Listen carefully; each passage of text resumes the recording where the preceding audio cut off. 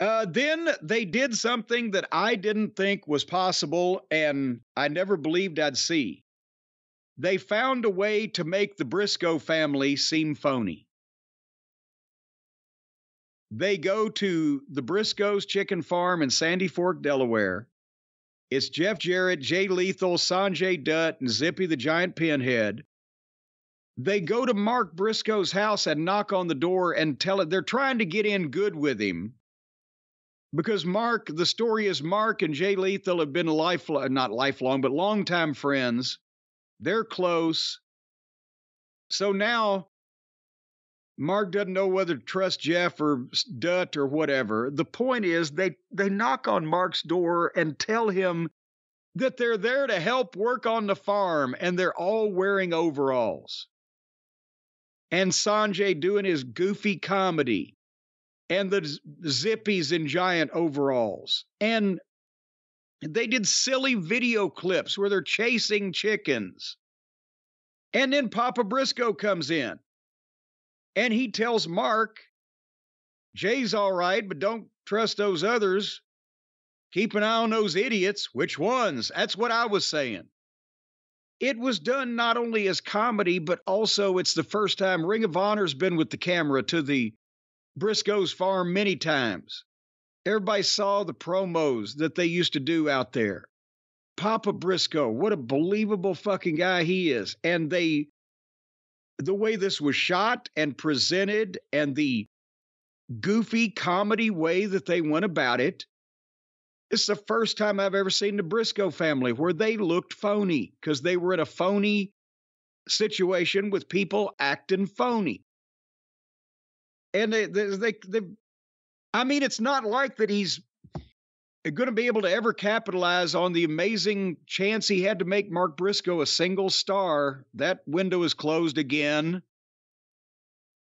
And it'll never open to that extent ever again. So he dropped that right in his fucking toilet.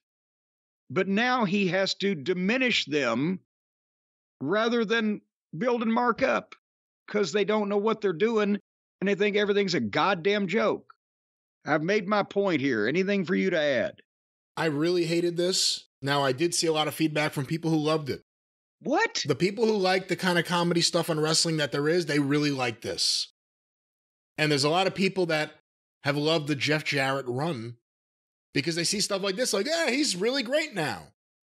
No, he's embarrassing me that I've said so many good things about him because he's not bringing the young kids up to his level. He's sinking to theirs. He's like an Uncle Dave in the ring now.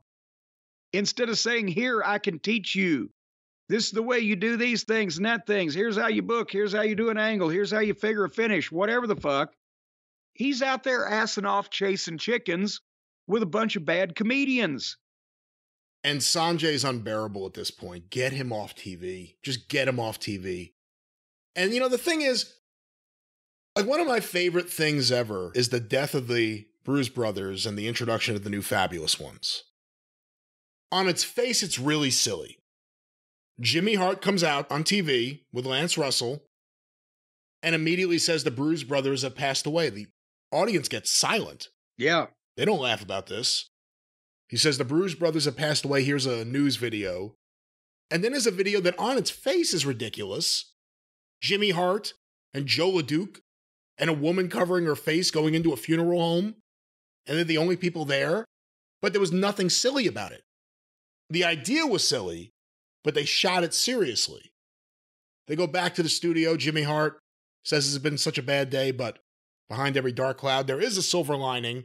It starts to hit Lance Russell that something's going on. And they go to the music video, The New Fabulous Ones. Again, you want to talk about something that, as an idea, is completely ridiculous.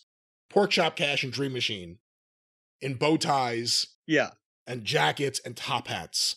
And then in the bathtub. And eventually in the bathtub, too. But they played it seriously. They didn't do any jokes in that video. The joke itself was the video. Yeah. They didn't ham it up. They didn't have to. They didn't put a hat on a hat. No. It was funny, and it's still funny, and it holds up, and it worked. because it wasn't too much.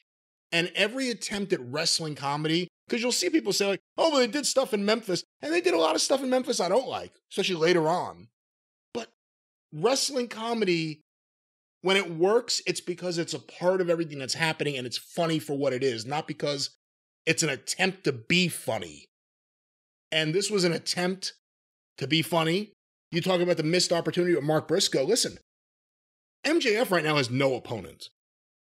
There's the missed opportunity. They could have spent a few months building up Mark Briscoe for MJF. Imagine MJF cutting promos on the Briscoe family. Oh, that would have been it. FTR's involved in this. I mean, they weren't involved in this video, but remember, they were like arguing with Jarrett and crew over who's going to be friends with Mark Briscoe. They are the poster boys for missed opportunities in AEW. So I didn't like this. I think they're wasting Mark Briscoe. I think it's a waste of using Papa Briscoe for the first time on AEW TV in this way. I think Jeff Jarrett's been really impressive in the ring, but his manager at ringside has to go. Hasn't done anything to help Jay Lethal, but that's almost a lost cause. The Giant still makes no sense. He's there for no reason. It's just a generic, random giant. He's there so they'll watch the YouTube videos in India. Which I don't even know if that's really happened. But no, this wasn't good. And for everyone, the people in India are going, why are we looking at our countrymen wearing overalls and a big floppy hat? But for everyone who sees this and you think that this is the kind of wrestling comedy that works, I think it's the opposite. This is the kind of stuff that if you're really in the bubble, you'll get a kick out of it.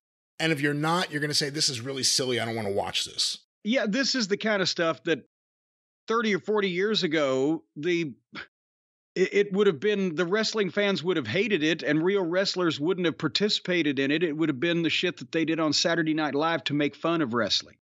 And now the only people that like it are the people that are really into business.